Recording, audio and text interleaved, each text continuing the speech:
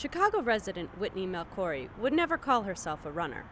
I played tennis, but running was never really my thing. But this fall, she will compete in the Chicago Marathon, her first ever. It's a new experience, but it's been great.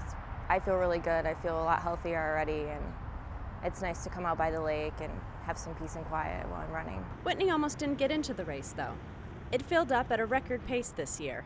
So Whitney found a charity group she wanted to support and is now running with the nonprofit chiropractic organization. I went back and forth for weeks and I was like, maybe I'll do it. No, I don't want to do it. Okay, I'm ready. And when I was finally ready, I was really bummed that it was full. The number of people running in marathons rose 10% last year. That's the largest increase in 25 years.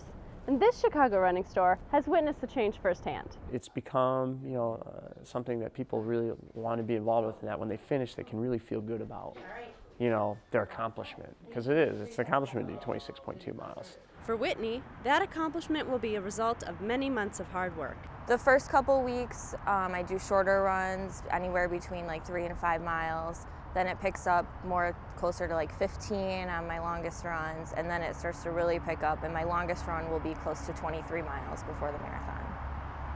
But that's down the road. And even though the work is tough, it will be worth it at the end. It's time consuming, but it's going to be amazing to cross the finish line. Chicago's marathon takes place in October.